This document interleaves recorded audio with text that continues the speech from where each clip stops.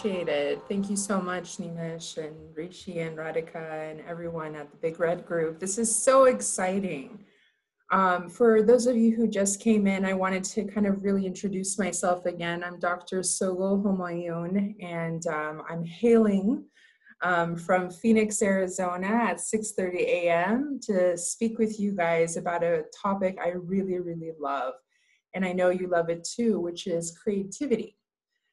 And just a little bit about myself. I told you guys I was born and raised in Iran. I came to the US when I was 18 to pursue higher education studies. And one of the reasons why I became interested in creativity is I saw in the times that I was working for a US company in financial services is specifically the idea that, you know, how do we become better leaders? You know, how do we shape the future of leadership? And for me, it was about being kind. It was about being fun. It was about being just versatile, adaptable, and open to ideas. And I realized really quickly is that we really don't teach that as the main alpha personality. Right now it has more of a negative connotation. And so I realized slowly is that in order to develop a leader that has really fun and creative, ideas and is open to other people's fun and creative ideas, you need to do both left side and right side brain training because, you know, like the left side is all about the logic and the right side is more about the creative side. And so one of the things that we're trying to do today here is to get you an introduction to the right side brain training. Maybe you've heard of these topics before, maybe not. It's going to be a good reinforcement from some of you who's already been in this space before, which that will make me even happier. But for me, it was more about getting together and really understanding that in order to even help someone believe that they're creative, right, they really have to work on that for themselves. You can't just teach creativity without believing that you're creative, right? So today what we're going to do is just going to work on our belief systems, right? Prisha just another moment ago was talking about, you know, I believe, she said that word, that phrase, and I think this is what I want to end up making sure that when you guys start this process of creativity, you're going to first need to check in with yourselves and make sure that you believe that you're creative. And we're going to debunk some of the myths and misconceptions about creativity so that there is no reason for you not to believe that everyone is capable of being creative, no matter where you're from, what background you're coming from. It's a human thing. So that said, like I said, this is, yes, go ahead. Do you have a question? Your hand was raised. Actually, I don't have a question. Sorry, Jisha. It sounds I like think a you have techno two dance. screen on or something like that. Actually, I'm doing with my sister. I think you got to put it on the chat. Okay. It's fine. It's fine. Dr. Sogol, the floor is yours. You can share your screen and we can... Yeah, Jisha, go ahead and put it on the chat. We're not going anywhere. I just wanted to say, let's make it as interactive as possible. So I'm willing to stop throughout the presentation as we go along. This is not me talking for an hour and a half. That's exactly opposite. Remember, I think what I like to honestly tell you guys is there's a difference when you have your doctorate and you were born after 1984, because you can now say you're a millennial doctor, kind of professor, and that just makes this whole image 10 times more fun. So I just had to say that. Go ahead, Jisha. All right, just wanted to give a piece of knowledge. Yes, we are waiting to hear that piece of knowledge. Go ahead. So I read a lot of books. So in one of my books, I actually learned that there's a difference between inspiring someone and being a leader. So as you were talking about a leader, and it was a book, its name was Start With Why by Simon Sinek. So in that, it said that to be a leader, you need to be really creative. Plus, you need to have belief in yourself, because everything starts with a belief. So I'm used to reading a lot of books. So actually, I've done a course on Mind Valley. It's about your brain. So in that, I also learned that your left brain, as you said, it is for if you put your eyes up in the left side of your brain, it is for remembering something which you want to remember at the moment. And if you uh, take your eyeballs to the right side of your brain and see that, it helps you imagine better. That's how brain is. I actually really love reading about brain, seeing about brain. Man, then Jisha, you're in the time of your life for this presentation. It's all about the brain. It's actually the only problem is that I joined this link from my sister. I actually didn't apply. Register? That's fine. Okay. That's fine. That's fine. Okay. We want, of course, we want more and more people to join in, because we want people like Dr. Sogol to come in and impart her wisdom to all of you kids. So really excited, Dr. Sogol. And thanks, Jisha, for sharing the piece of knowledge. And hopefully, guys, everyone, please continue to raise your hands, and we'll come to all of you. Absolutely. One logistical thing, guys, all of you, this presentation can also be accessed through ahaslides.com/Big Red. So if you type that, or if you just want to scan the QR code, which is here through your phone, we have a couple of questions on the poll, and you can answer through that when the polling question comes. So just a logistical statement from my side. Dr. Sogol, all yours. Yeah, absolutely. No, that's great. So please go ahead and set yourself up. And once I get to the poll, we'll tell you what it's all about.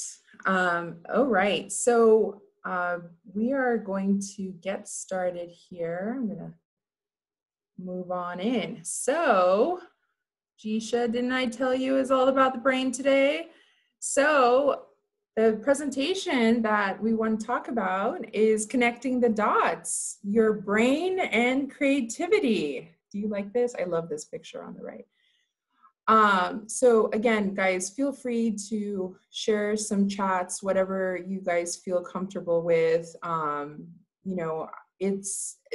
wasn't able to specifically wear a Halloween costume, but we do have a wonderful guest in this presentation that's going to guide us through all the stuff that we're going to learn today. So get ready.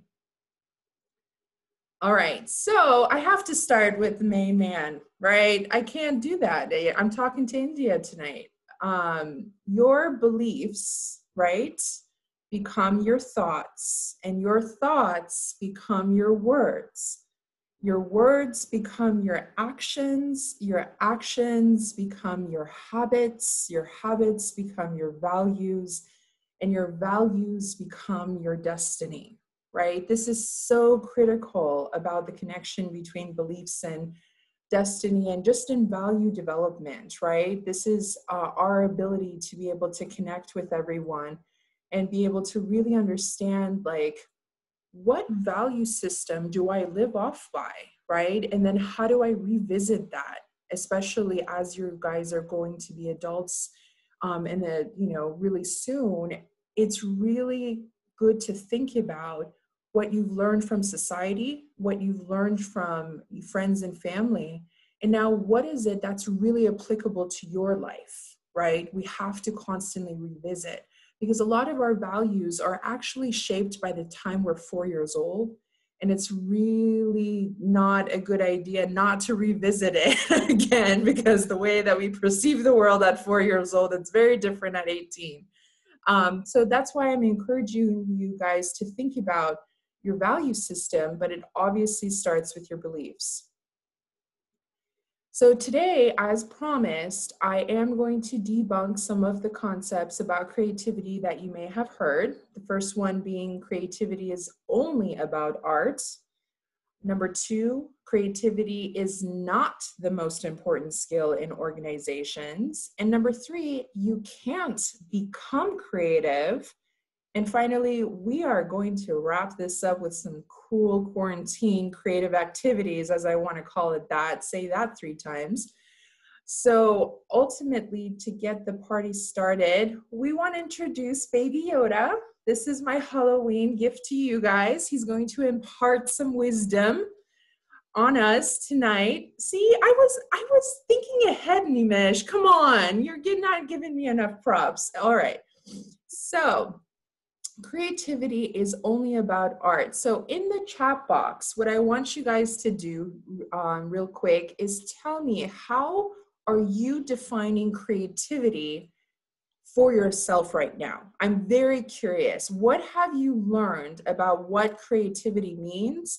And we're going to talk about this general definition that society has taught us and see what happens there. So in the chat box, type in, what is your definition of creativity as we know it? May I speak? Yes, of course. Yeah. So my definition of creativity is like that. It's the ability of having to do mistakes in something in order to improve it better. So having the capability to do mistakes and find something which is even better. Another thing that you were actually doing it. So improving on things by doing mistakes.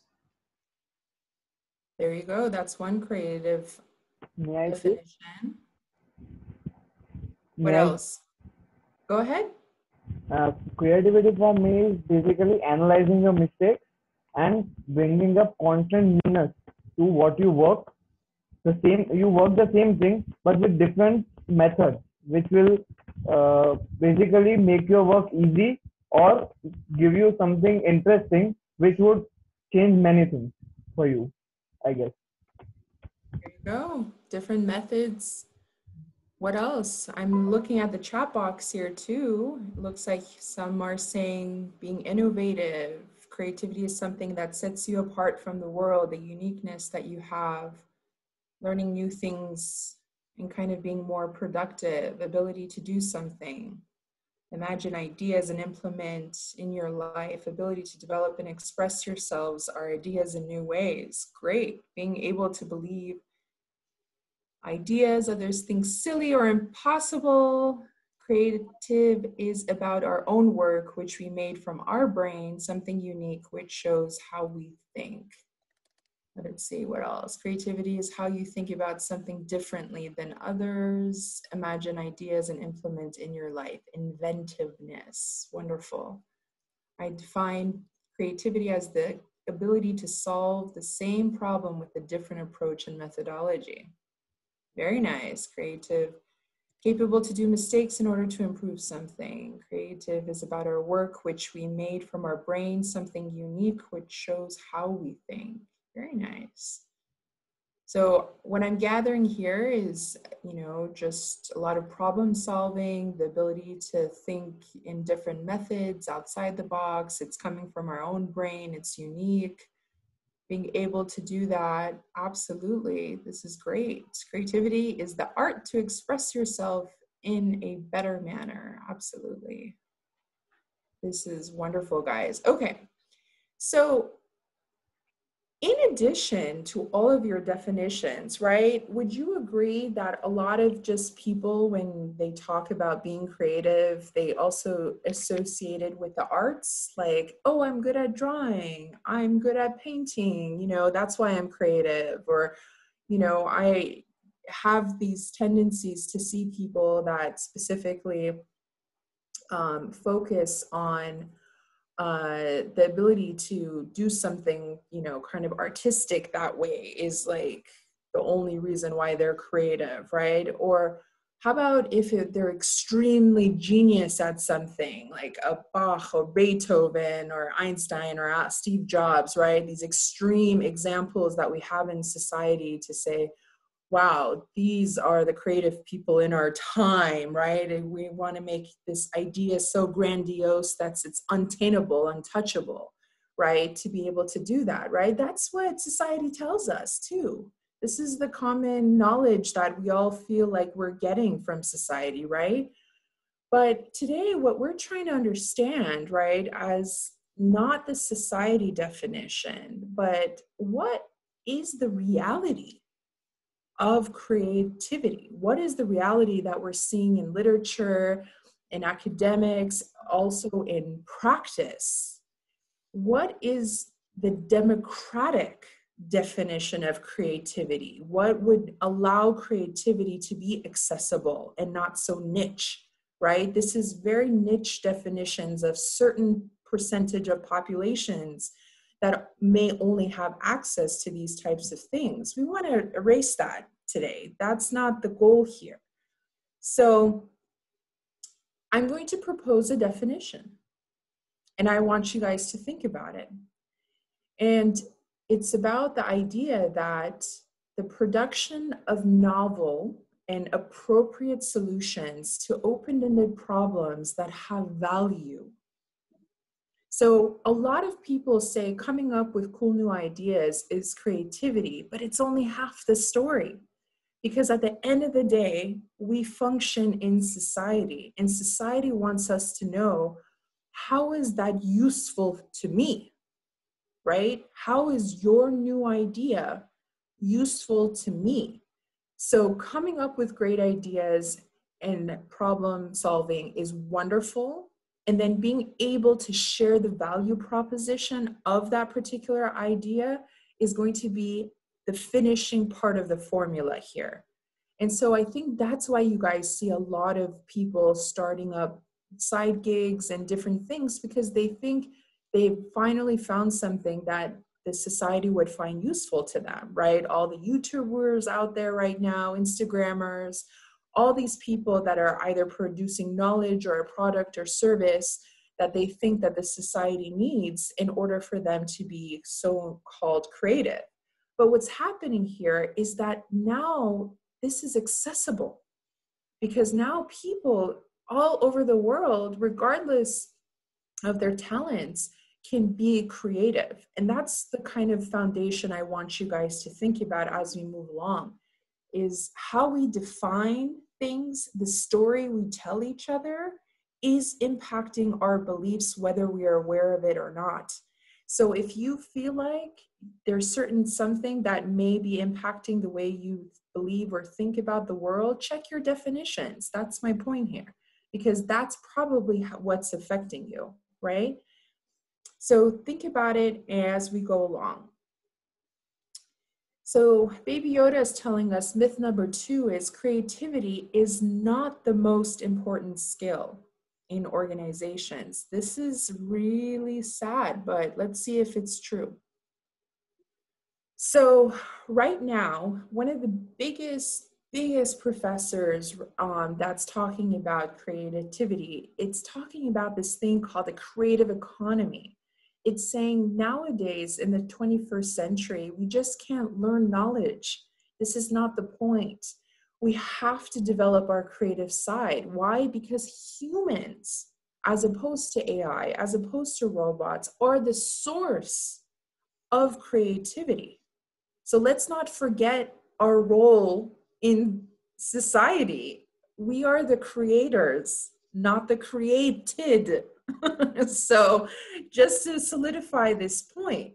And so think about it, guys. The creative economy means that all the different topics that we're going to be learning in different disciplines that you guys are pursuing, regardless of whatever discipline it is, but it's now trying to find the creative aspect of it. Again, what was the definition? A novel and appropriate solution that has value, right? That's what makes it creative.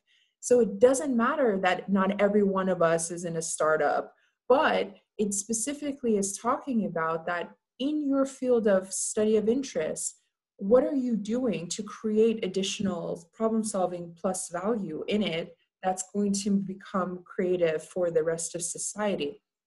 And this is going to be catching on even more so than ever before, because we need to still distinguish ourselves as humans to see what is our competitive advantage compared to other species. And until now, it's still creativity. So think about that. Now, and this AI is can be, yeah. Tanish, go ahead. Yeah, and AI can be really good at something which is knowledgeable. So, for example, Google will always be better than a human for finding answers. But the only thing that separates us is that a human can think of new methods to do something or new solutions, basically being creative. So that's our only advantage if you really think about it, being creative. Yeah. It's going to become really important. So let's do this poll. So 2015, there was a survey and it was saying, oh, what is the top skill that you need to have? Just 5 years ago, guys, this is ridiculously a short time. And everyone said complex problem solving. But now we're in 2020, and I want to know from the QR code that you just guys scanned, or if you're looking on the top to be able to log into Big Red through the AHA slides, what and where is creativity in 2020? Is it number 1? Is it number 2, 3, 4? What is it? So we're going to take a moment for you guys to run the poll and see what you think creativity is on the list today. Ma'am? Yeah. Ma'am, actually, I had a question. So, yes, of like you course. said, that creativity is quite, people are quite creative these times. So, I had a question. So, if there's a lot of competition among people for creativity, so how are we going to actually measure creativity and determine which person is much more creative than the other one? Because, like, I am interested in cars, and if I get a project related to cars, I'll be able to perform better than a project related to football. So in that sense. Sure. But think about this question before you answer that question yourself, is why are you comparing yourself? Because what is happening here right now, and this is something taught by society, is that we have to compare ourselves to define success. You know, what is the bottom line goal here that we're trying to accomplish? Because at the end of the day, if you really think about it, it's about the fulfillment of what we are trying to do in our own lives. Let that sink in for a moment, because unfortunately, this is the problem that we're dealing with right now, comparison. And it's not about that. It's really about understanding how we're going to test our limits. And if we're looking at XYZ, it's only to extend our own limits. So if you're a competitive person like I am, I get it. You're like, no, I gotta be better because it's a competition against myself. That's the bottom line that we really have to think about. And I always tell my students, think about it. Place yourself, you're 70 years old, 80 years old, and you're looking back at your life right now, right? And you're asking, what did I do? What did I offer this world? What was I able to contribute? Right? And did I live my life to the fullest? To all the capabilities, all the talents that I have been able to bring to this world to share with my friends and family and strangers. Was I able to do that? Or was I caught up in the rat race? Was I caught up in just because I need to have the bigger car, the bigger house, the bigger this? What was the goal here? Right? That's going to be a point to think about. I know culturally, believe me, I grew up with that type of mindset where I need to have the power, the status, the prestige. I need to look this way. I need to look that way. I need to have all these superficial check marks that I need to complete in order to be quote unquote successful. But then I got tired. And then I realized I don't want to play the game anymore. I really don't. I just want to provide value the way and to the extent, the level I can, whatever talent level I have. But that's why I'm up on Saturday morning at 6 a.m. teaching you guys these topics, because why else would I want to be waking up 6 a.m. in the morning, right? On a Saturday. This is deep, guys. I know this is deep. This is not something I expect you guys to change overnight. I know we live in a society where it says something else. And this crazy professor from the US, she's like, oh, it's easy for you to say these things. Yes, I get it. I get it. I know all the arguments. Believe me, I was in your shoes, all that stuff. But all I can say is do what I did. Test the theory. That's all I say, because if you guys are going to go into the creative process, I would only say test and experiment on yourself and see if anything changes inside of you. Because what really happened to me, just to kind of combine all the, years, I specifically 18 years, from 18 to now, which is 36 years old, combined together in 2 minutes that I want to share with you. The major difference that I feel is peace with myself. No one can take it away from me. No one can add to it. No one can subtract from it. Nothing. This is the type of peace I have because I'm okay with who I am.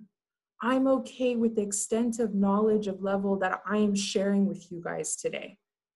And if it looks better than some others, great. If it doesn't look better than some others, no problem either. But for me, it's really just about sharing my value in the best and most really fun way I can share.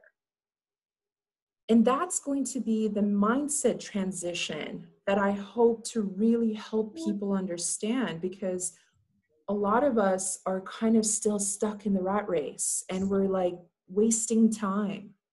Whereas if you think about it, speaking of our brain and our bodies and stuff like that, biologically, the most optimal energy level that a human body has is only between 20 to 40 years of age.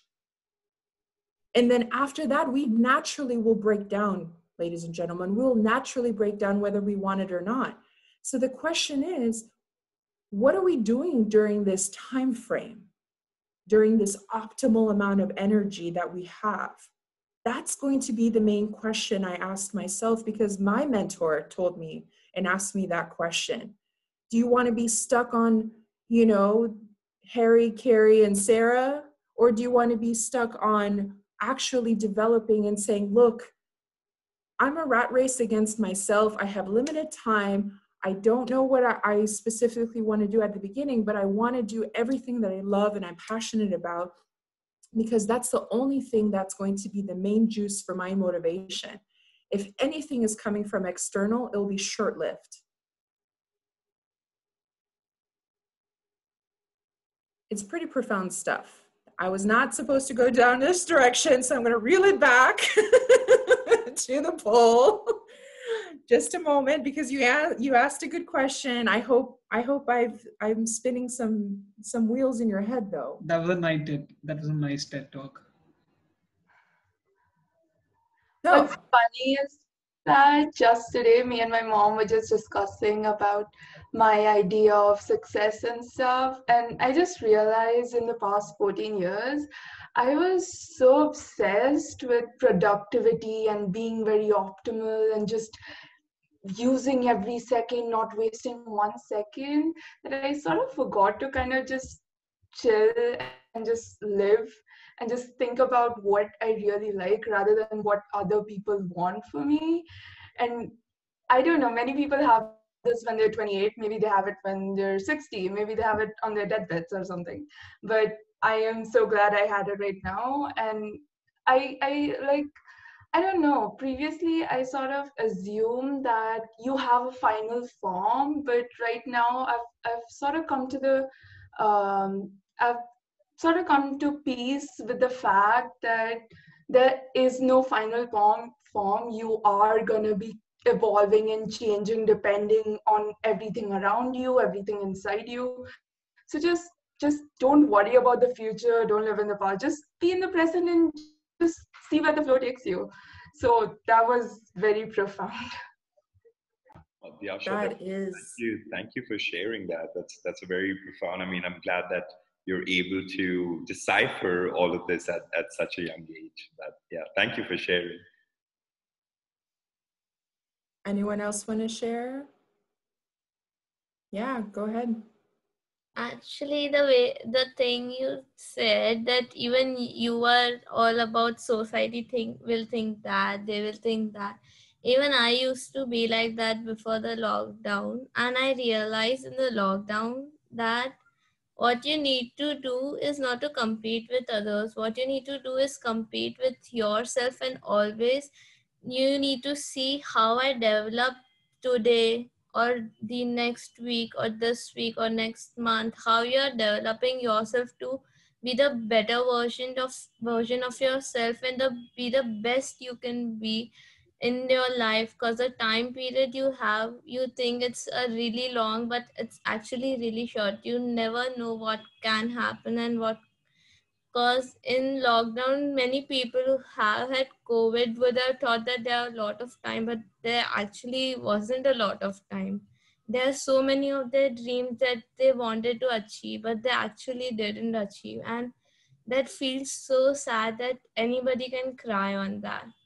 Because I could actually cry right now, but I think crying isn't a good thing. You need to stay happy and make others happy.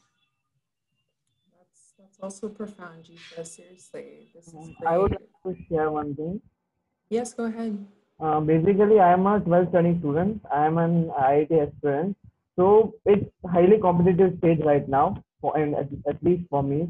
So I have learned one thing from my past 1.5 year experience, that rather than pulling down your competitors, you try and work on yourself and develop yourself to get better.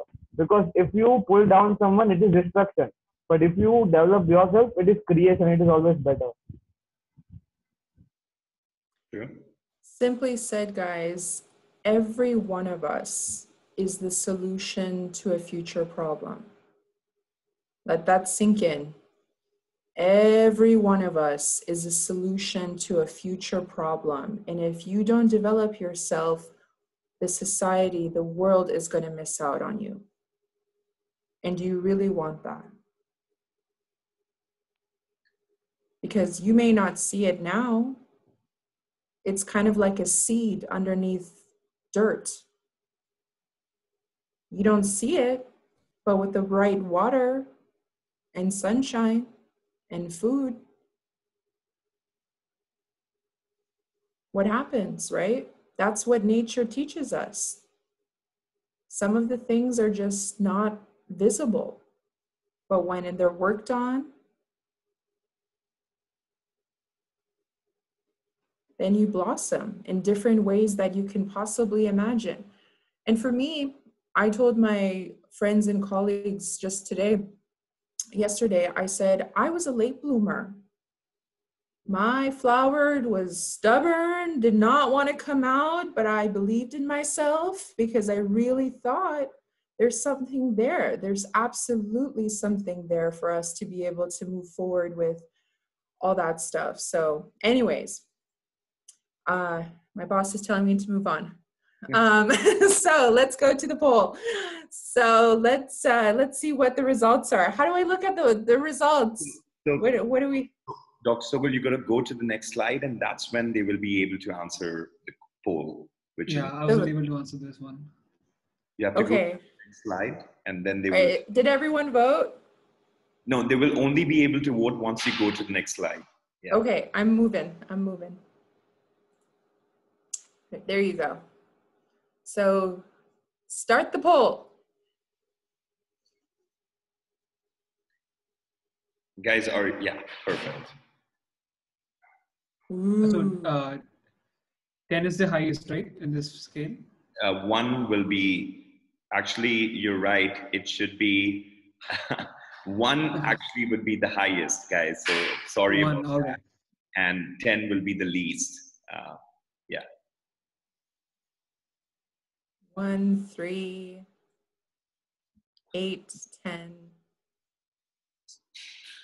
All right. Oh, we got a 4.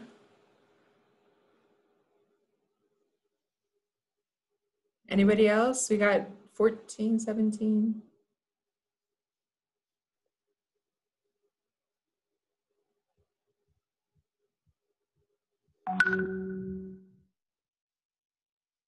All right.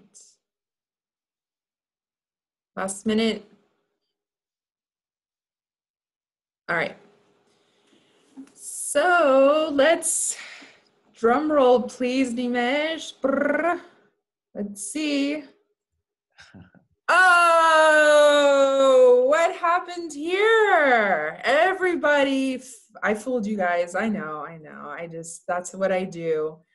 But hey, come on, it's close. That just means it's still in the top 3. You all win. So yes, as you can see, the creativity skill is going all the way up, right? It's really going to be important for us how to figure out how to do and develop this critical thinking and creativity, right? Left side, right side brain training that we're doing here. So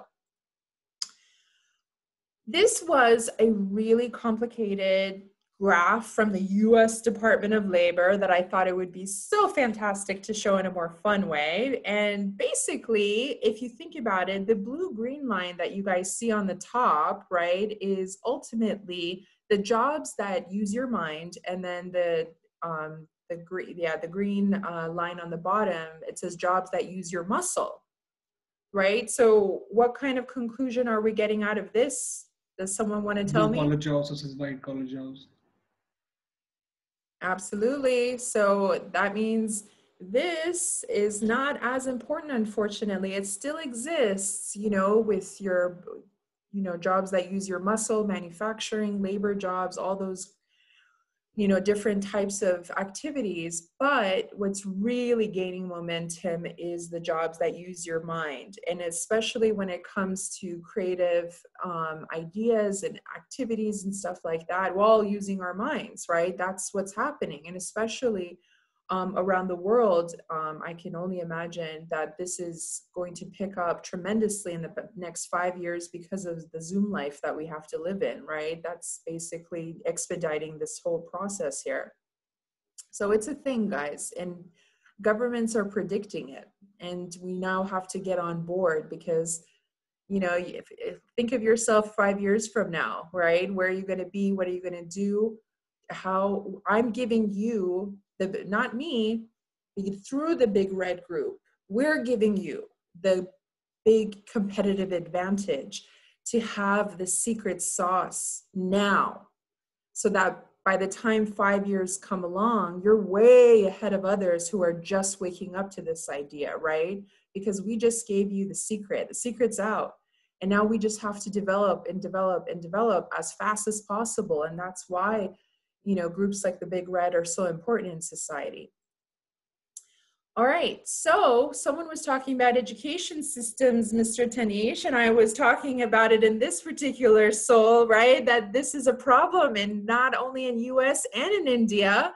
And this is the survey to prove it. Look at the bottom, 71%. Now, of course, this is US respondents, but what did they say? Creativity is stifled by the education system. So do you feel validated, Tanish? I feel like you do. So yeah. Absolutely.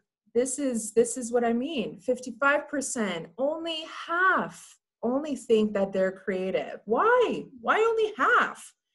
And 44% say only that they are living up to their creative potential. Why?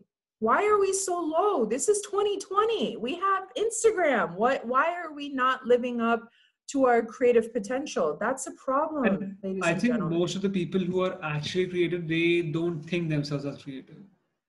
So most of the people are creative, but they just don't realize it. Yeah, that's true. I know one of my friend like that. Full circle, guys. We just came full circle, Tanish, with that comment about belief systems. Now you can see, woo, right where we need to be, right? That's next on Yoda's list. All right. I'm going to use my awesome team here to tell us a little bit about the brain and about learning. Because remember, creativity is a skill, right? But since I love to introduce different voices into my mode of teaching, I'm going to show you a couple of videos. And the first video is going to really talk about, maybe you've heard of it, growth versus fixed mindset, right? Why and how we learn is going to really impact us, but it's a really cool video. It's going to be awesome. And then the second video that we're also going to learn about is about the whole concept of how and why the brain can be rewired. So if someone says, I can't be creative, ooh, now you have a scientific argument on why they are full of it. And that is absolutely incorrect. So I'm going to make sure we play it. And if there's like sound problems, just tell us on the chat. So we feel good about the fact that you can hear it and stuff.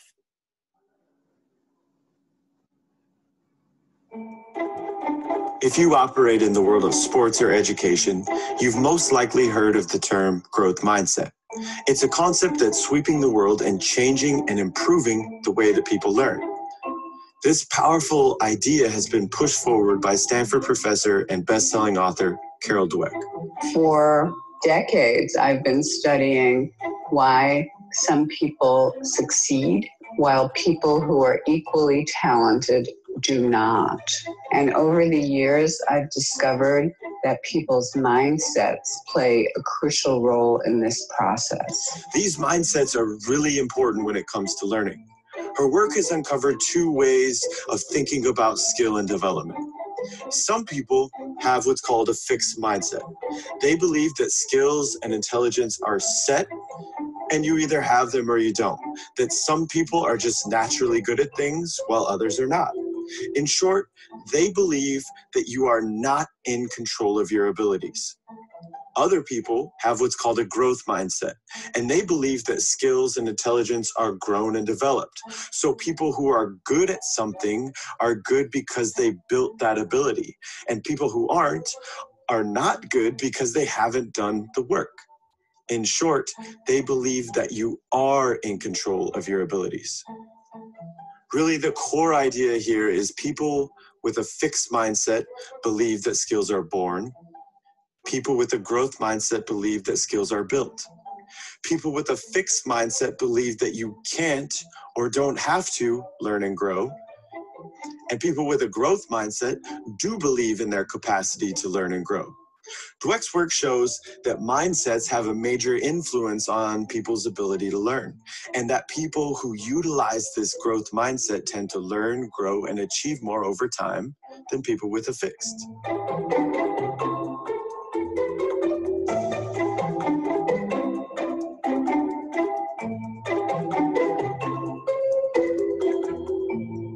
Growth mindset really creates a solid foundation for great learning.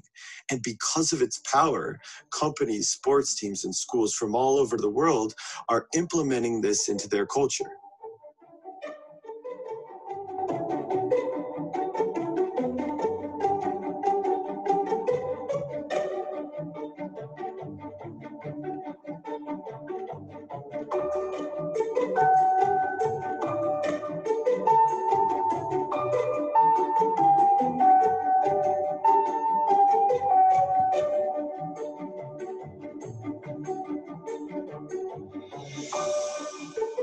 Over worked with a ton of amazing groups to help instill this within their culture.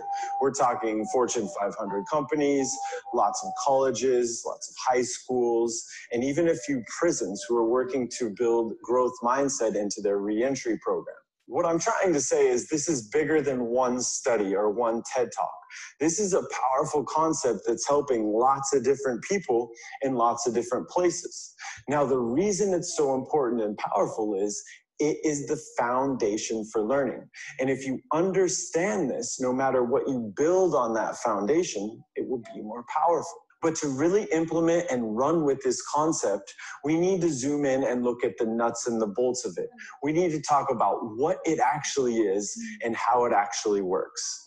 Through years of work, Dweck and her team have uncovered sort of the defining characteristics of the two mindsets. This table really illustrates the contrast between the two. The first big characteristic we need to talk about is belief. Again, people with this fixed mindset believe that skills are born and therefore they can't or don't have to learn. People with a growth mindset believe that skills are built, therefore they can learn. The second major characteristic is focus. People in a fixed mindset tend to focus on performance and outcomes and results. In other words, their main focus, their main concern becomes how they look, and more specifically, to not look bad. People with a growth mindset tend to focus more on the process of getting better, of learning and growing. These mindsets and these characteristics have a huge influence on our ability to learn. And now we start to see why. Let's look at like the 4 key ingredients to growth: effort, challenges, mistakes, and feedback. The research shows that when somebody is in a fixed mindset, they look at effort as a negative thing, as something that you do when you're not good enough. They also don't see the value or purpose of putting in effort. They've been shown to back down and avoid challenging situations. They get really discouraged and worked up when they make mistakes. And when somebody with a fixed mindset receives feedback from a parent, a teacher, a coach, or a friend, they get defensive, they take it personally, and they don't see the value or purpose of the feedback.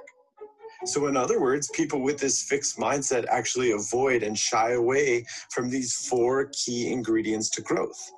Dweck and her team have shown that when people enter a growth mindset, they look at effort as a useful thing, as an important part of the learning process. They're actually more likely to embrace challenges and persevere and work through them.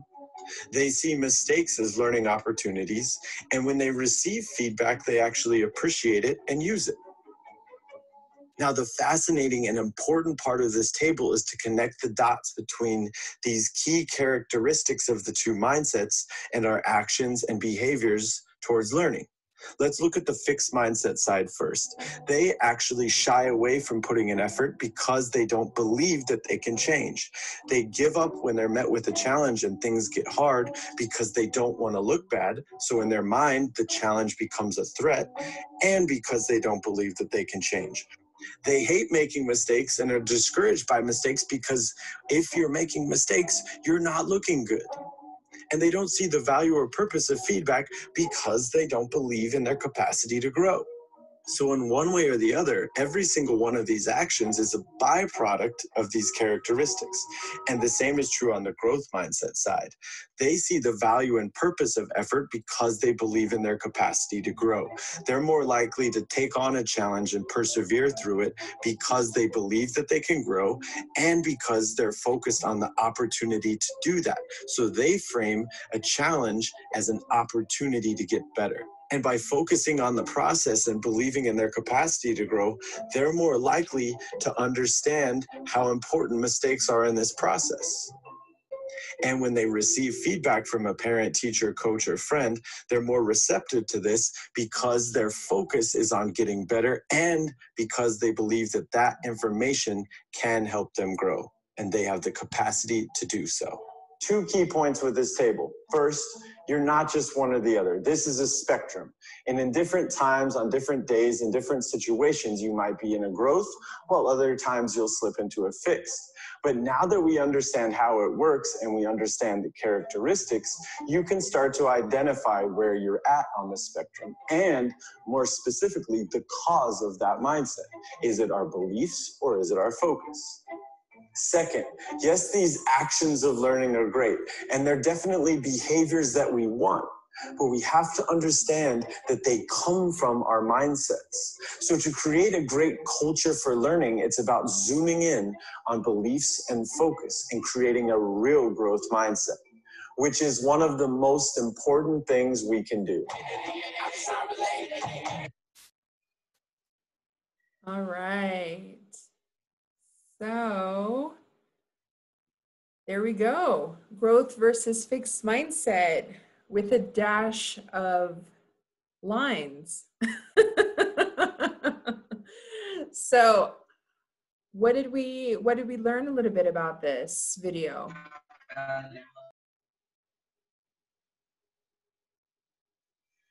Talk to me.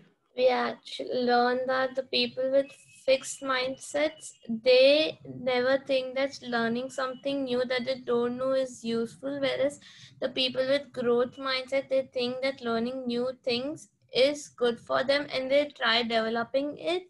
And the appreciation or the things that the people don't appreciate about their artwork, the people with growth mindset are not affected by it, and they actually are grateful about it. They feel gratitude about it, that they are learning something new and people are appreciating or not appreciating it. They are getting to learn new things every day in their life, whereas the people with fixed mindsets are totally opposite. They think totally opposite about it.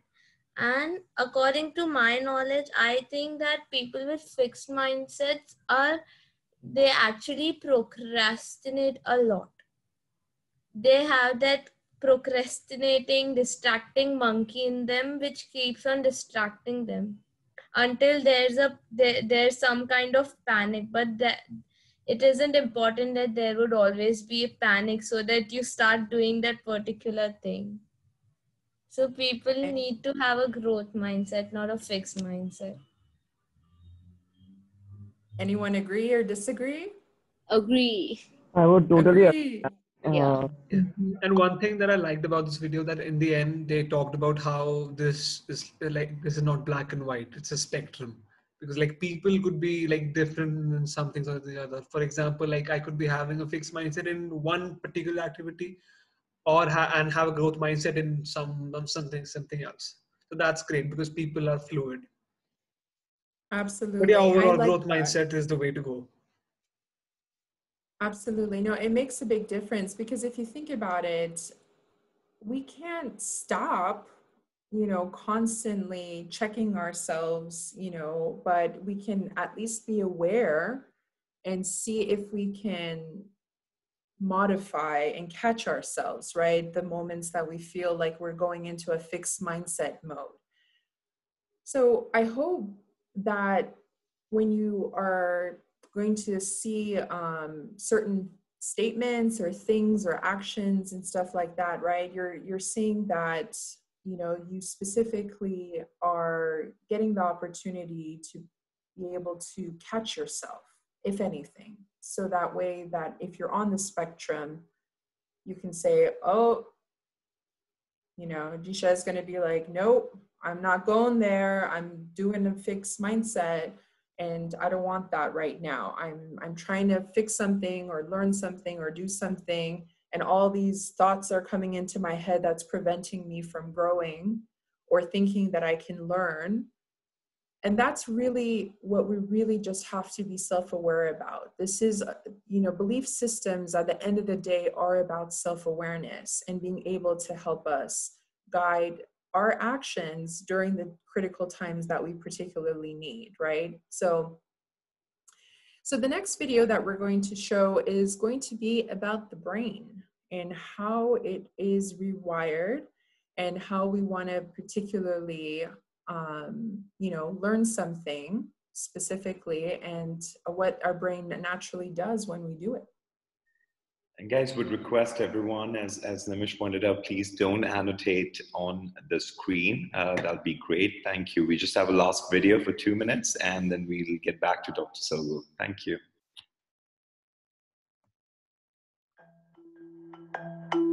Not so long ago, Many scientists believe that the brain did not change after childhood, that it was hardwired and fixed by the time we became adults. But recent advances in only the last decade now tell us that this is simply not true. The brain can and does change throughout our lives. It is adaptable, like plastic. Hence, neuroscientists call this neuroplasticity. How does neuroplasticity work?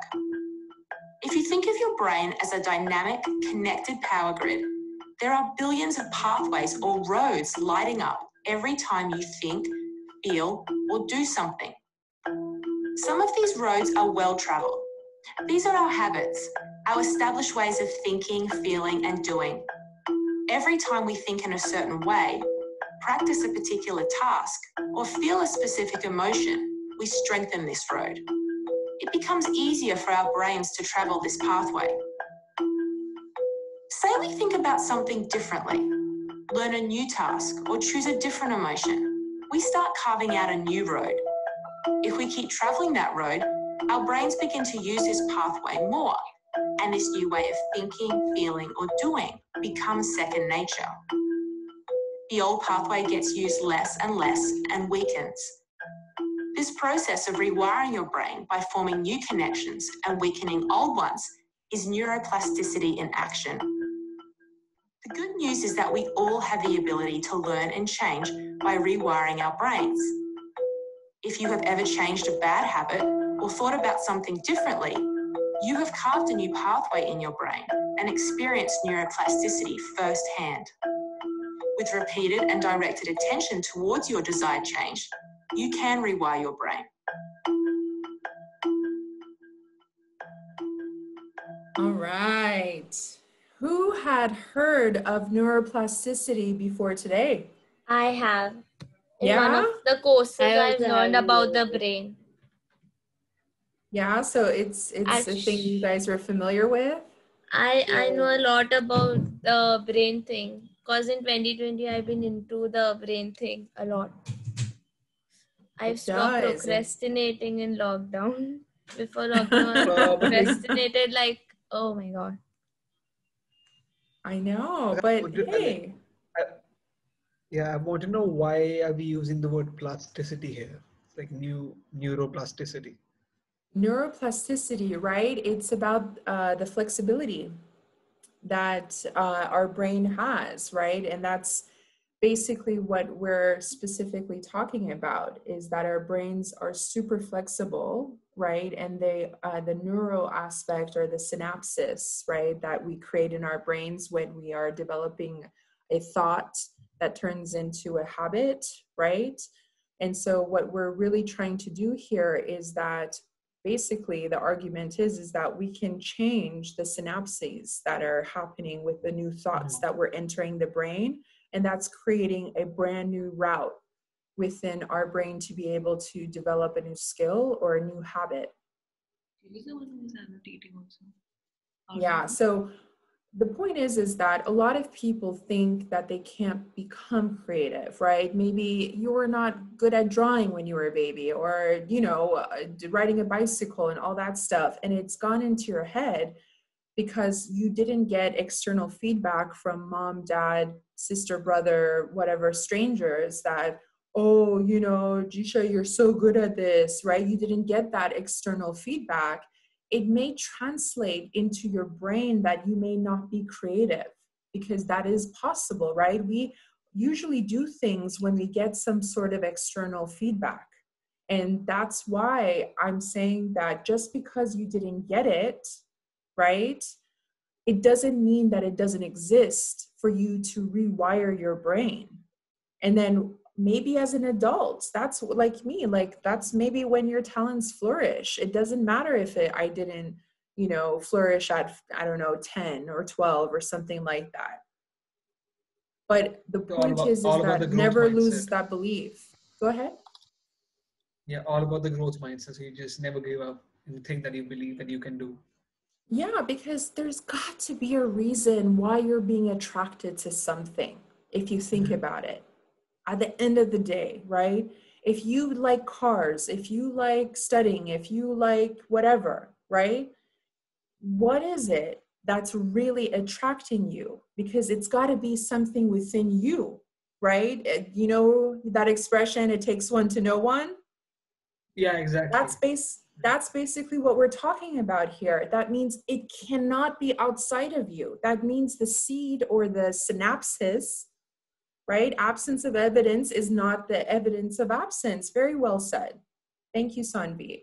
So I think this is what is really being discussed here, guys, is that just because you can't see it right now doesn't mean it doesn't exist. But the only sign externally that we have right now is the mutual attraction that we have towards some of our passion and hobbies. And we have to ask ourselves, why are we becoming interested? Because whether we want to or not, there's this wonderful book called Discover Your Strengths. And it's saying that during our teenage years, from 4 years old and onwards, right, we're developing all of these particular talents that naturally we are coming into the world with. And of course, because of our habits and our activities and practices, we're developing it. But the cool part is what will happen, especially by our early 20s, is that we will lose half of those synapses connections. And then we specialize naturally, biologically. Isn't that so cool how our body naturally does that, whether we're aware of it or not? Yeah. So the idea, right, is that you got to keep going, because your body is already saying, look, Jisha likes, you know, this, and if she continues to develop it because of that external attraction that was the sign, right? Our cultures are all about signs, and I'm giving you guys the sign of how to detect it. This is the sign. Because why would you not, then the argument is, then why are you not attracted to cars? Why are you not attracted to this, right? Like, what's the the scientific reason for that? Or maybe you might be attracted to cars, it's just that you are not exposed to that kind of experience right now. Like if you just go deeper into that, you might get, interested in cars, for example. I'm trying to see if I want to go into metaphysics right now.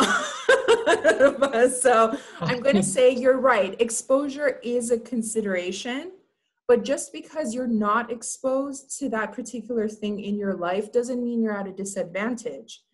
Because at the end of the day, life is all encompassing, and it's going to show you the things that you're supposed to see. So we're just going to leave it to that. So don't feel like you're missing out. You're going to get exposed to the right things at the right time. Yeah.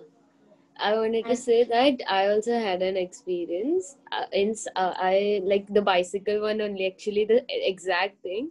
Like I was not able to ride a bicycle for a month, I guess, the without wheels one. I was not able to ride it. Then I one time I just gave up. My mom held me, and my best friend who lives nearby, she helped me and she motivated me. And the day my mom was not there, only me and her was there, and she was making me teach about how to cycle now.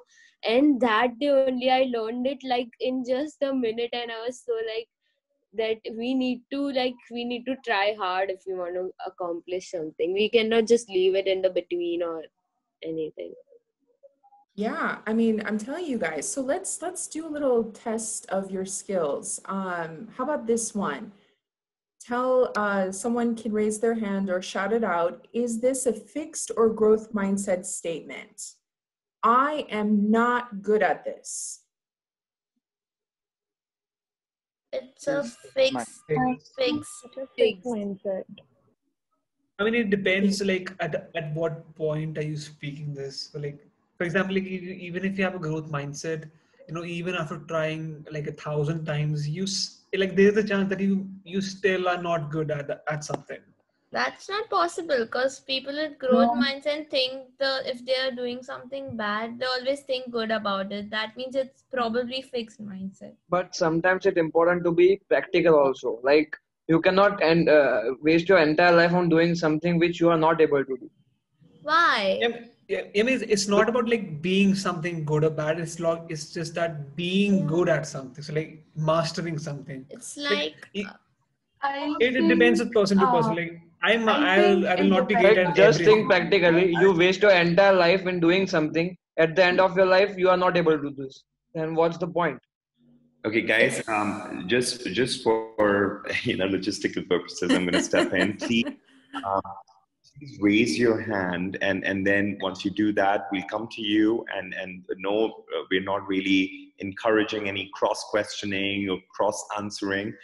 So, Dr. Sogol, you could sort of take care of that. Well, it was a natural byproduct to this particular question because it is, I can say maybe we're all correct, right?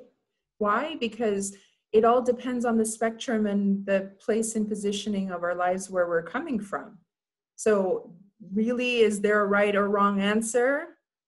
And like one of our friends said, it depends, right? And so let's think of this next one. Is this fixed or growth mindset? When I make a mistake, I will learn from it and get better. This is a growth mindset. Growth mindset. Clear. It's a growth mindset. Yeah, that was kind of clear.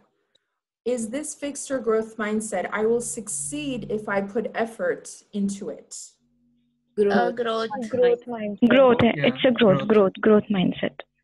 And then finally, maybe going back to our previous argument, is this a fixed or growth mindset? This is too hard. It's basically a half statement. It's half a statement. Yeah, it could be Yeah, fixed or This growth. is too hard, but I could do it. It's a growth It mindset. can come in fixed also as well as in growth. Some people can be some seriously good lawyers here.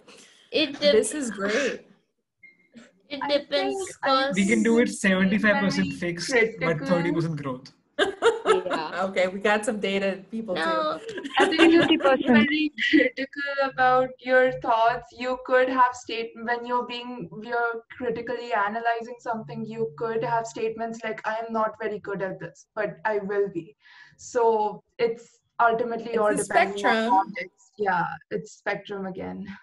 All right. I still accept that answer. Absolutely. Yeah, things can become gray too. But was All it, right. Sogol, was it, this is too hard is a fixed mindset, right?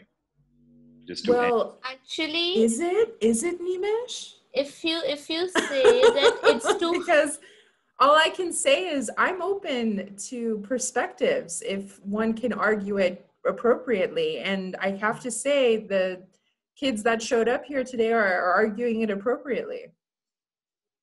Okay. I mean, it depends on like, at what stage of life are you like saying that Exactly. statement. It depends on the condition in which you are.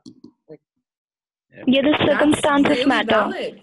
That's valid. Yeah. That's correct. Okay, that brings to one of my favorite games now. And at this point, guys, what we're going to do is to try to swap, Dr. Sogol is going to take two volunteers. Yes. Dr. Sogol, why don't you take away? Yeah. Yeah, absolutely. So guys, the brainy version of the presentation is over. So now we're going to do a little activity. Are you guys ready? Yes, ma'am. yes, ma'am. Yes. Yes, ma'am. Okay. So if some of you who may or may not have done improv, it's one of my favorite games as well. And so what we're going to do here specifically is I'm going to pick on random people. So especially if you haven't spoken until now, so get ready. And we're going to be the two first volunteers to go to the first round of what is called the Yes and Game. Yay! So let me take a look at your lovely names. Let's see what we have in store for you. So first runner-up that I see here today is Ayushi. I'm seeing you. So you're going to be our first volunteer. So let's see what other people I have. Yeah, don't turn off your cameras just because I don't see you. I have you on chat too, so don't think you can get away from me. Whoever's going to be the volunteer, we'll put them on spotlight as well. But please make sure you turn on your camera. So Ayushi, please do that if you can. Yeah, Ayushi's already there. Yeah, he's there. How about, let's see what we're looking at. How about Asmi? Asmi, come on up. Turn on that camera. All right.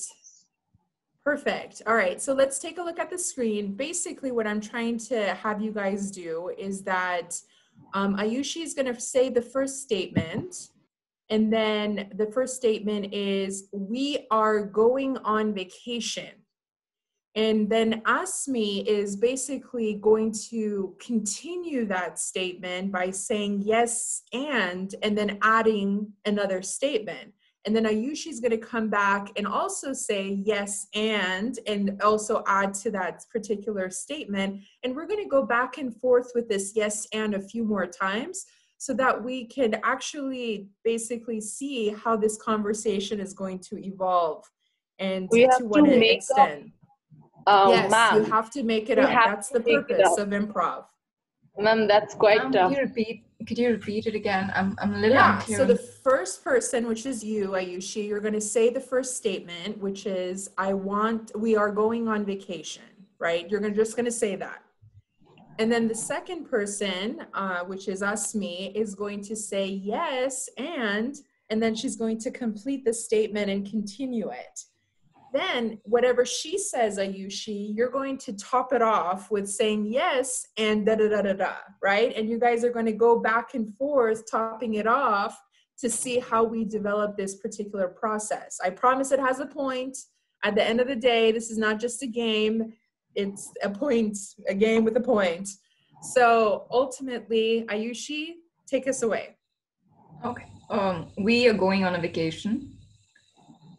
Yes, and we are going to have a party out there. Yes, and we're going to leave tomorrow for the Maldives. No, I mean, I'm supposed to. I'm to. You have to say yes and. You gotta keep it. You gotta continue yes and. Okay. Yes and. Okay. I'll hope to have a party. And we're hoping to bring a lot of friends. Yes, and I'm very excited to visit the beaches there. Yes, and I was hoping for some loud music. That's all I found. Okay, keep going. I'm having fun on this. Go ahead. Yes, and I really want to try out the cuisine there. Yes, and the food, I guess it will be very good, and the lighting and stuff like that.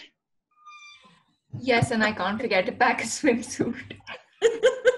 Good job, guys. Round of applause for our volunteers here. This is good. This is good. All right. So I need now 2 more volunteers to go to the next round here. So I'm looking at my participants and I'll explain the instructions. Can I have Ritvika as one of our volunteers here today? Turn on your camera if you haven't already done so. And I haven't heard from, let's see, Sinu? Sinu, can you turn on your camera? Do we have Sinu in the house? Yes, I'm there. Okay, Sinu and Ritvika. Okay, perfect. Yes, we got him. All right, so the first person. I still haven't heard from Sinu yet. Oh no, Sinu's not there? Okay, let's try, let's see. Let's see, what it was, how about Deep? Let's talk to Deep. Deep, where are you? Deep was sleeping. All right. Oh, no. So I'm kidding. I'm pulling your leg. Okay, so Deep, I need you to say this first statement, which is, I think there is a new park opening up. I think there is a new park opening up.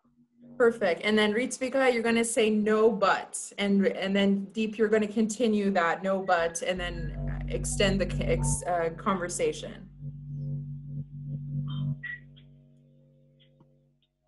Go ahead, Ritvika. No but.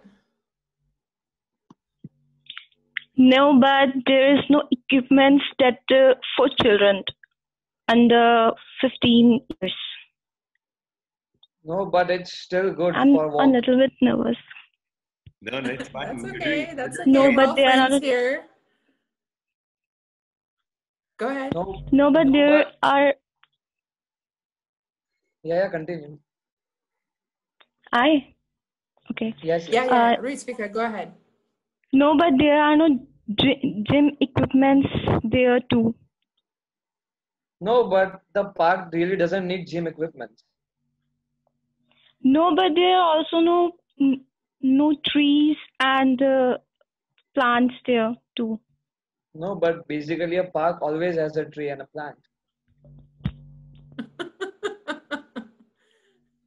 Ritvika, you can go out and slap him.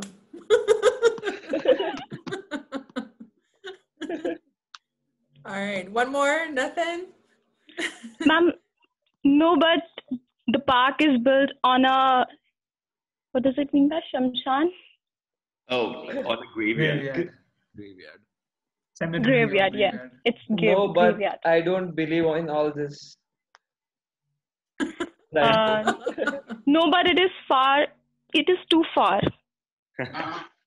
No, but it's still okay. We could use a cab. No, but there is no money at all with me. No, but I have. All right, round of applause, guys. Good job, good job. Really, yaar? Really good cool. job, Ritvika. See, it wasn't that hard. You came up with ideas to argue against Deep. So, oh, you're on mute, Ritvika. What are you saying? All right, let's do another round because I think you guys are really good at this, but I want to solidify my point here. So let's take a look at,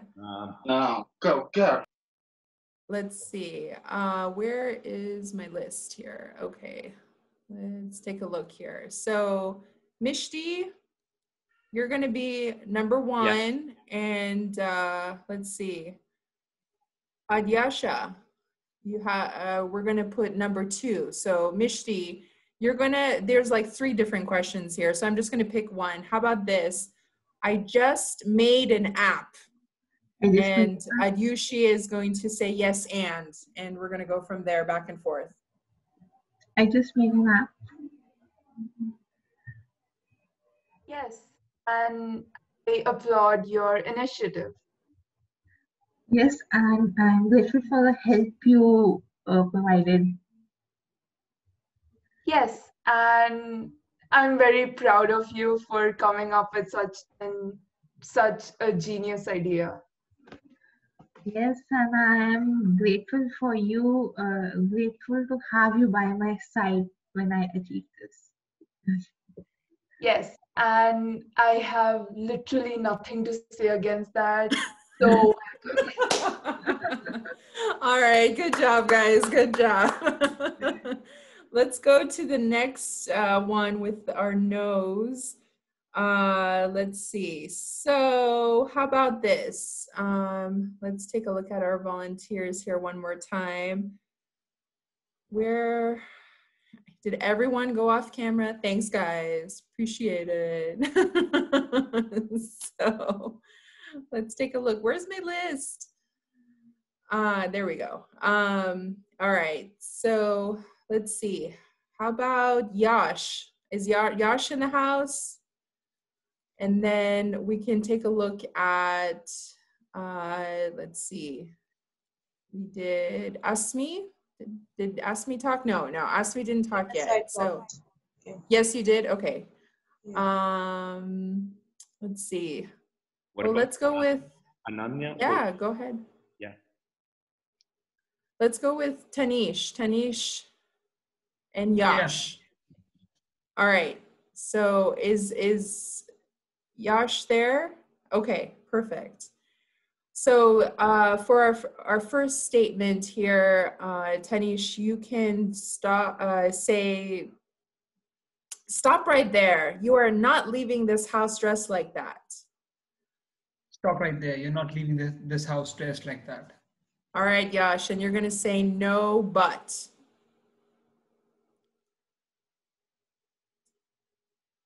Okay. Nobody? I think we don't have Yash. We don't have Yash? Okay, Yash. Ananya, can you hear us? Yes, I can. Okay, so why don't you go with the thing? Tanish, could you start again and then Ananya would respond? Perfect. Yeah. Stop right there. You're not leaving this house dressed like that. Can you start, Tanish? Yeah. I said stop right there. You're not leaving this house dressed like that. Look, I'm wearing a killing dress tonight and you're asking me to stop. Nobody just cannot leave that house like that. I don't like that. We are late for a party and I think you should agree with what I've wore. So I'm going to stop you there, Ananya. Anya, what you have to do is you have to start with a no and then begin your sentence, right? No, but. No, okay. but. But I was speaking against it. I told I'm killing that dress and you just can't stop me. So that is like a no, that is being negative. No, you got to say it. You got to say the words. Okay. Yeah. No. Tanish, last try. Let's give the third try. Tanish, why don't you start again? Yeah, all right. Stop right there. Third time. You're not leaving this house dressed like that. No, I'm not going to change again. I'm already wearing a killing dress tonight. No, you're dressed in toilet paper. You cannot leave this house like that. I think I've dressed better than you, so. No, but. No, I'm dressed better than you. No, but how can toilet paper be better than a t-shirt? No, I don't think I think it's Halloween and you can wear anything, so. Oh, that's the end of that statement. Thank you so much. Man, Tanish, you're nice. So I want to argue with you. Absolutely, guys. No, but seriously, just to kind of think about the statements that you guys heard from each other and really give yourselves a round of applause for all the courage that it took to be able to speak in front of a bunch of strangers. So I'm really proud of you guys. Seriously, it's not easy, especially in these types of Zoom dynamics, let alone in person. So think about the statements that you guys heard between our different participants when the yes and came about, right? Versus the no but, right? Which one you think had more of a positive connotation, a positive vibe to it? Which one do you think had that type of positivity in it? Yes, but. Yes, but I love it. Yes, and right, because it was whether you liked, you wanted to or were conscious or not, you're supporting each other, even though you may not be in full agreement, but you're supporting each other in some shape or form by sharing all these particular topics with each other, right? But the no but had like the conversation was just kind of going downhill and everything like that. So yes, ma'am. No, but it's too argumentative. Yeah, it just sounds like you're fighting. But even if it was quite like somebody is still learning for a very good debate, it would make for a very good debate kind of thing. Just discussing. Yeah. If it was very positive, though, not not that both parties are at ease with each other and nobody's affected too much by the negative connotations, I guess. And then it's really easy to think of a yes and statement rather than a no but. Yeah, it makes us more positive. Makes a difference. So think of this now, guys, when you're talking to your friends, family, and even strangers about when you're coming up with ideas in the creative process. Do you see how much language plays a part here? Yeah. So if you're more supportive, you can get more ideas out of people. Being supportive is like key for brainstorming, I think. So you have something to say? Please go on. No, I didn't. I guess the mic is... Your hand was raised. Okay, no problem. Yeah, so this is going to be the most really interesting skill to catch yourself every time you're talking to your friend or something. I still do it. I was like, oh no, and you know, see, I'm totally putting some negative vibes out with the way that I'm talking to my friend or my colleague or my boss or whoever, my mom, my dad, and all that stuff, because I keep on saying no, no, no, you know, but I'm not thinking, right, to say like, how do I support, how would I be able to still, you know, show support but still maybe offer alternative viewpoints, you know, as we're thinking about stuff or ideas or decisions or whatever the situation is at hand, right? So think about these types of simple phrases that we just talked about, so that way that in the process of creativity, when you guys are thinking about your next best ideas to implement with value, you are going to be able to also support each other, because that's basically the whole expression of, right, two brains are better than one, two minds are better than one. This is how it evolves. This is how it really helps out to be able to do that. So I'm going to ask to go to the next particular opportunity, and I'm going to explain the exercise real quick, and then we're going to do go into our breakout sessions. But Dr. as one of our, yes, go ahead. I was actually thinking for this piece as well, it'll be much more fun if we could actually, just similar to the last activity, just take in volunteers and do like 2 rounds, and then of course hope that these students go back and do that with their best friends and you know, share ideas. So I think it'll be more interactive rather than breakout room. So we can choose you know, 4 volunteers or 6 volunteers and do 2 or 3 rounds of this together. I think it'll be more fun. Yeah, absolutely, no problem. So am I picking 2 students? Yes, you are. Okay, perfect. So I will explain the details here, since we're all going to be in one happy room. So one of the last particular exercises that I really want you guys to think about, because sometimes it's hard for people when they tell me like, I don't know how to come up with really good ideas, right? And let alone start a business out of it, you know, potentially, right? It's not easy. Well, today is your great new day that you're going to learn this skill, and we're going to all benefit from it.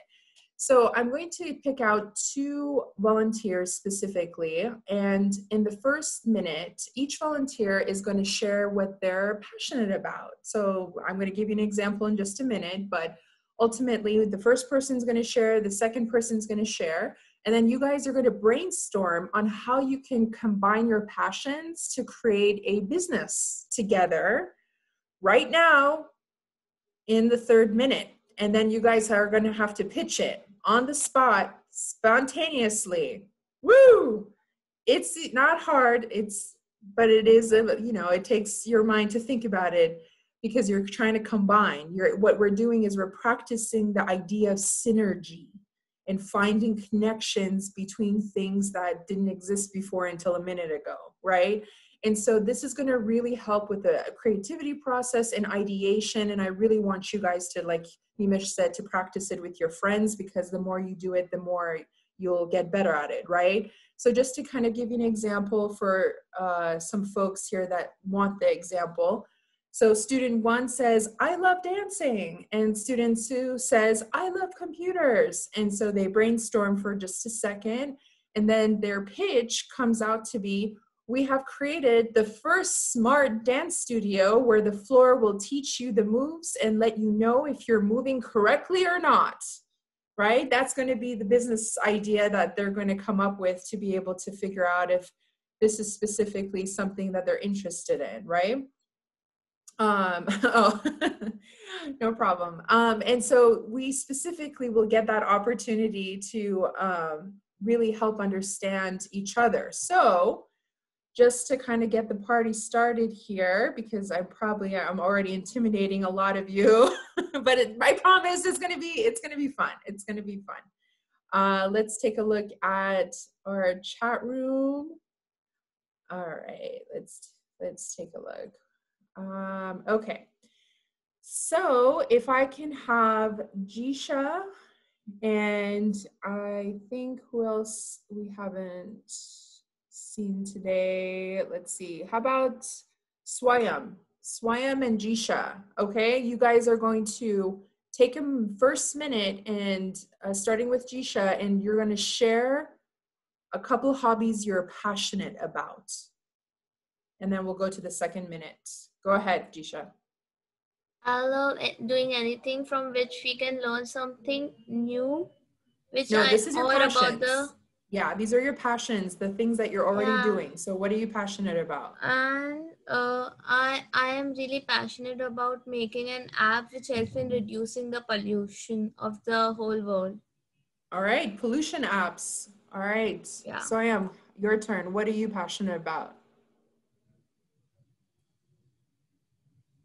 Come on, you were there a minute ago.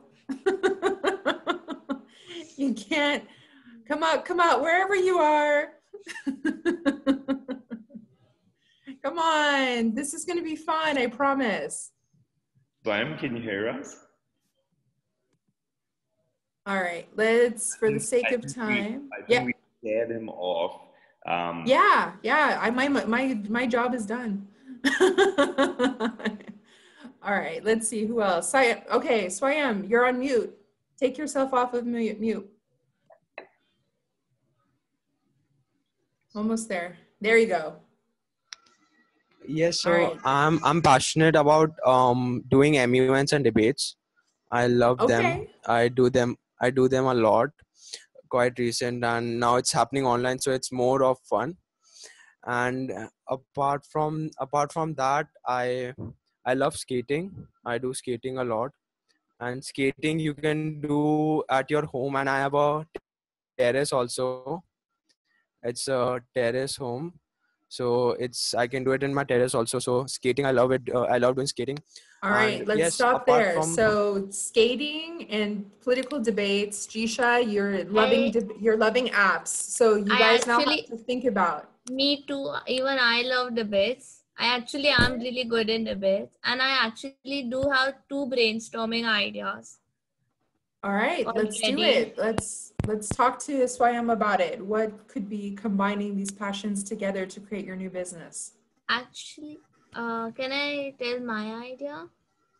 Well, you're talking to Swayam. You're brainstorming right now, so talk to him. So it's like, I want to reduce the pollution and you like debating.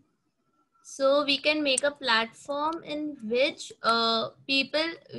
people can debate with each other on pollution, which can make people believe and motivate them to stop polluting the country. So it would be a platform which will help the changing the whole world and the future of all the people living in this beautiful world, by making more beautiful, by stop polluting, by making a platform in which we can debate with people who don't believe in reducing pollution or are to think they are helpless to it, and you can make them believe and motivate them. So I am. How about you? Do you like that idea, business idea? Yes, I love it. It's nice. It's good. All right. So let's see how you're going to pitch it to us. How would you sell it to me? Can I also? Yeah, go ahead. Yeah. Like my own idea?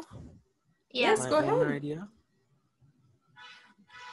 Yes, so my one idea is that it's a problem that I was facing these days.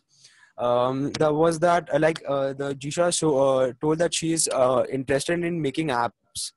So I thought of making an app where we almost write everything about MUNs, and we teach people about MUNs and debates, because it's not happening like about people who are new to the committee. They are they waste their first committee and first MUN experience, because there are a lot of people who just try to win, and they exploit the people who are first MUN.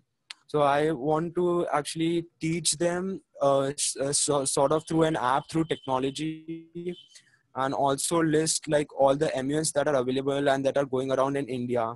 Because why I want to do that is because just because I could not attend the Harvard MUN because of this, because I just didn't know about it. Harvard MUN I just couldn't attend because I didn't know about it. And like many friends, they were like skeptical, like if I would have attended that, then I would have won. So they were like, they didn't tell me because they were like, I want to win. So there's a business where through app we can tell that these all MUNs are conducted across the countries and you can join these.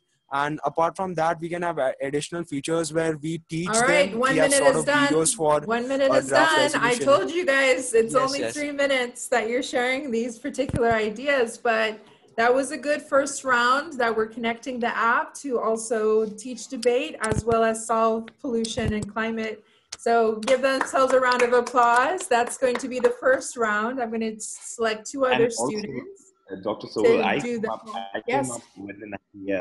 up with an idea that probably Swayam and Jisha could, that they could actually talk about pollution at the MUNs and make that the main core policy topic, right? And I think that would get people to really talk about it, debate about it, and of course come and propose solutions about it. So that was just my 2 cents. There you go, right? That's more synergy. Even I have 2 cents about this. Yeah, go ahead. In addition to this, so like if you're making an app about listing MUNs, so we list each and every MUN that people are organizing. So what we can do is, as a business standpoint, we can ask the people who are organizing the MUNs, in order to list your MUN in our app, you have to donate some percentage of your revenue to an NGO which is working to combat climate change or pollution. So by that you are solving both the problems. Very cool. There you I go. also have an idea. Like we can Jisha can make an app which would connect those who want solutions and those who provide solutions, and through that connection they could reduce the pollution. So more of an interactive chat feature, Yes, perhaps, to be able to, exactly. to be able to add on to that feature. Jisha, I mean, Swayam, I think you got something going on there. You may need to touch base later on and figure out if this is a reality that can be happening. A lot of people like this idea. So look at all the feedback that you guys are getting. All right, round 2. Yes, go ahead. I was just saying that it's so interesting that 2 simple passions can have so many business ideas to it. Like everybody. I'm telling you, this is a magical exercise. Nobody believes me until now. So, all right, let's see. How about Prisha? You haven't spoken in quite a while. Let's do this. And then let's see, who else? Who just? We can get Ayush in. Ayush? Yeah, go ahead. So you guys share your passions for a minute between each other. Go ahead. I should start first? Yes, please. I love graphic designing as well as I love psychology a lot. Psychology and graphic designing. So like I can combine both of them, psychology and graphic designing, because in graphic designing we can use the psychology to make the symbols in such a way that they can attract the people, and the psychology can be used for that as well. All right, Ayush, how about that? What's your passion? I love astronomy, artificial intelligence, and robots. So we can build robots to create a society for humans outside the Earth. All right, combine time. How are you going to combine these 2 passions together? Maybe we can use the psychology in the robots to make them more realistic or something. Maybe if that's possible, like we can compare the human brain psychology which are applied in human, and remember guys, you're creating a product or service. So what is the service or product that you're producing to the society? We can use the graphics for making the robot. So it's a graphic design company for the robot.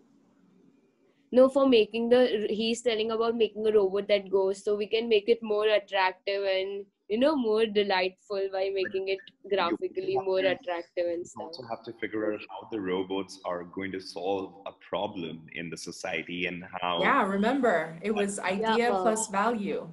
Yeah, and the robot can be having the, he can understand feelings and can help the people who are going through depression and stuffs like stress stuffs. And we can, make him study about the psychological stuff that goes on in the human brain. And the robot itself can help the person to go get out of the depression and stress that they are going through. Ayush, do you agree or something new? I have something new. Okay.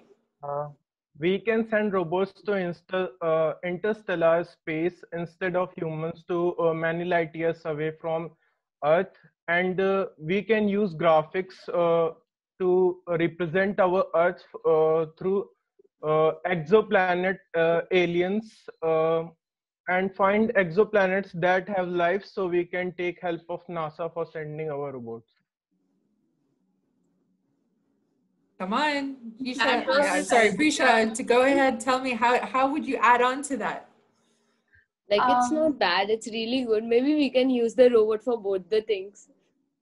Like, we can make 2 different robots, one for humans and one for going in outer space. All right. Or the one robot can do both the things. So you can buy, if you want for psychology, you can buy the same robot. And if you want to send him to any other space, then also you can use the same robot. All right, we're going to open it up to the audience. How attractive is this? I think it would be That's a good idea. Yeah, that's a really good idea. But like, I also have another one. So Ayush talked about that he's into artificial intelligence, making complex applications, and Prisha likes psychology and graphic designing. So what we can do is you can make a service which uses proper proper artificial intelligence and complex programs to create digital images of an abstract thing. For example, like during presentations, people always tend to to visualize something through images or some videos. So it's always better to have an image instead of like sentences or words. So people can wrap their heads around complex things. Painting of something. I like it more than my idea now. Yeah, you can type a word, and the app can make images of that complex thing, so that it's easier to people to understand. I would like to add on to Tanish. I thought of an advertising agency where you, instead of using humans and using the psychology of humans, you could rather use AI. You could have AI use the psychology to produce graphic designs as an advertising agency. So since you're not using human labor, you're sort of cutting down the human labor. It's going to make you a lot of profit that way. So yeah, you're more effective. There you go. All right, let's go for one more group. If Rishi agrees, we can do one more group. I think we're running out of time, but we're running out of time. All right, let's then wrap up here in our next slide. But give yourselves a round of applause. That's basically you coming up with business ideas in 3 minutes, ladies and gentlemen. See, it was not that hard. It's just a matter of finding a starting point. And today what you've learned is that your starting point are your passions, and that's as simple as it gets. So let's go ahead and wrap up. I need different people to tell me all the different things that we've learned today, starting from the top left. So, let's just, Mishti, go ahead and say the first one. What's the first thing that you resonated with today? Probably the mindset of the different mindsets. I kind of find growth versus fixed mindset. So wonderful. How about Deep? What did you resonate with today? Today I really love that how you like the last exercise. We came up with an ideas in 3 minutes. So it's all a matter of starting point. Once you get the starting point, the way is yours. So I really learned how to get a starting point and how to grow your ideas and how to work on your ideas. Absolutely. Adyasha, how about you? The workshop is called Connect the Dots, and the last exercise ultimately connected all the dots that we've learned about.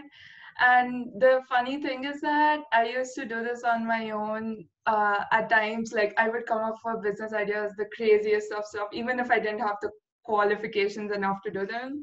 And I thought it was a silly practical idea that I used to dream up in my free time. But now that we've done this activity, I kind of realize that the simplest ideas are the most important ones. So creativity is simple. It doesn't have to be complicated as everyone makes it. So ultimately, I think that's what I took from this workshop.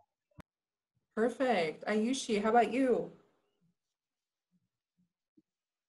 I think I think this is something a lot of people go through. It's like when you're given a problem you have to work on, you tend to doubt your own abilities, and that's something a lot of people struggle with. So what I learned was that to be creative, you have to believe yourself that you are creative, and that once you are in that frame of mind, you can easily start with whatever you want to start with, and it makes the whole process a lot easier to work towards.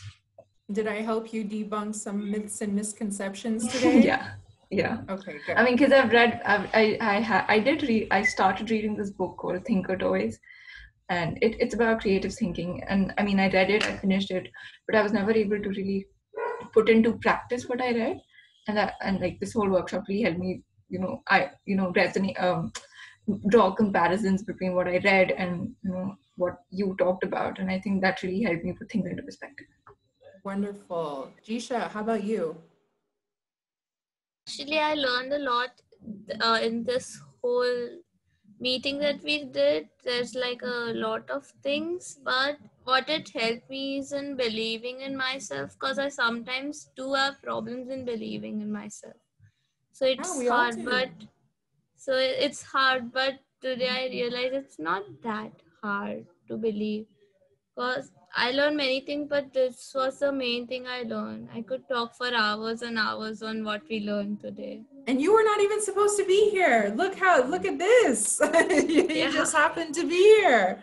This is awesome. How about, let's see, who else? Tanish, go ahead. Tell me what you learned today. Yeah, the most important thing that I found out today was that communication is key when you're discussing ideas. So like I found out that being supportive and adding on to things rather than destroying them or removing the ideas, it actually helps you to brainstorm stuff more and come up with cool solutions to problems and come up with business ideas. So I think that was the most like mind-blowing thing that I learned today. Yeah, and overall about getting to know that creativity is can be visible in a lot of ways. So it's not always about being artistic. It can come up in every single field that we are working towards or like we are studying. So I think if you give your best in a particular thing, if you're passionate about it, you can be creative at it, no matter like what the field is, what the field is about, and what the discipline is like. Absolutely. I'm going to open it up to the floor. Go ahead.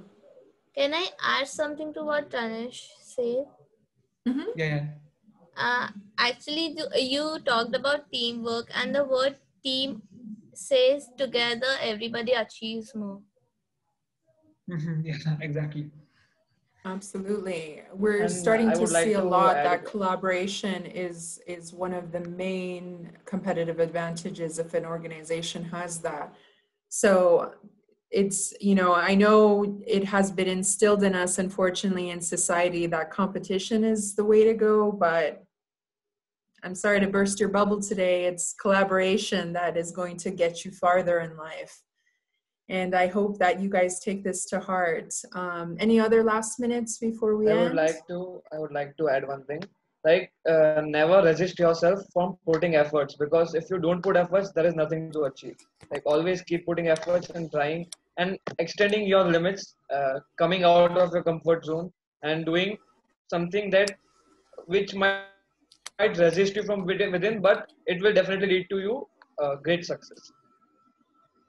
And just to kind of add that deep, my mentor said to me, what you are looking for is also looking for you. Absolutely. And one more thing, Yes, whatever absolutely. you give to the world will follow you. think you got to repeat that again. The internet was a little swappy. Okay. I was just saying that whatever you give to the world would return it back to you. All right, you better believe that. That Absolutely. is actually known as the law of attraction. There you go. Absolutely. No, this is great, guys. I'm talking to a really smart group of people. I'm humbled by all of your existing knowledge, but I am so grateful. I am so happy that I got the opportunity to spend Halloween with you guys. I mean, Baby Yoda was really smart, don't you think? He taught us a lot today and tonight. And I want to thank the Big Red Group for the opportunity to facilitate. I apologize for extending our evening a little bit longer than expected, but I had so much fun. I couldn't have thought about it any other way. I mean, we had so much fun too. Absolutely. We got to learn so many new things that we could not have if we didn't attend this workshop. And thank you that you wake up at 6 o'clock in the morning. Actually, we should thank. I wake up this way. I just wake up this way, so in lockdown, it's all good. It's really tough in lockdown to wake up early, right? I know. Sometimes. I know, but you guys did such a good job. Okay, on that note, guys, any last takeaways? We'd love to hear more. If anyone has any more comments, any takeaways from today's work would like to share before we close this down? Anyone else?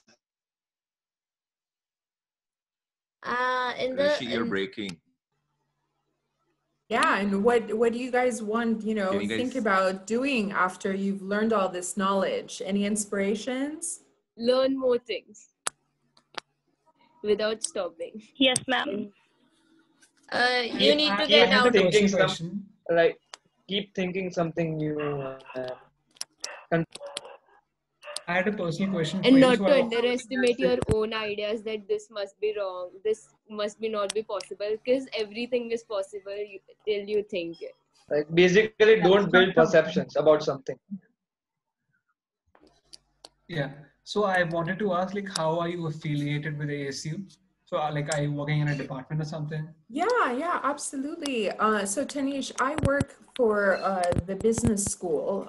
It's called Thunderbird School of Global Management. And I personally have led a team of recruiters who help study inside the United States for their master degree programs in international business. But alongside my studies, I've studied my doctorate, my master's, all that stuff by working and studying together at the same time to get to this level, simply because I felt that we collectively as the world have more potential to do better training in creative leadership. And it was just through my experiences that I just decided, yes, I have a job, but that's not going to stop me to really go forward for my passion to help people like you today to understand all the mistakes and incorrect lessons that I've learned from society and how we can reshape the future of leaders by instilling the correct ideas that will help you develop and grow to the best version of yourself, right? And so I recommend that to all of you guys, is that, yeah, you may have a job that's going to pay the bills, but then you're going to potentially have a job that's really going to really get you to that next level of what Maslow's hierarchy of needs talks about, self-actualization, because we're all getting to a point where in society, especially your generation, we all have to be more purpose-driven. And so that's kind of where I kind of wanted to be the example and do what I do right now. So I'm helping people get masters, but at the same time, I'm helping become better leaders and in creative leadership as well.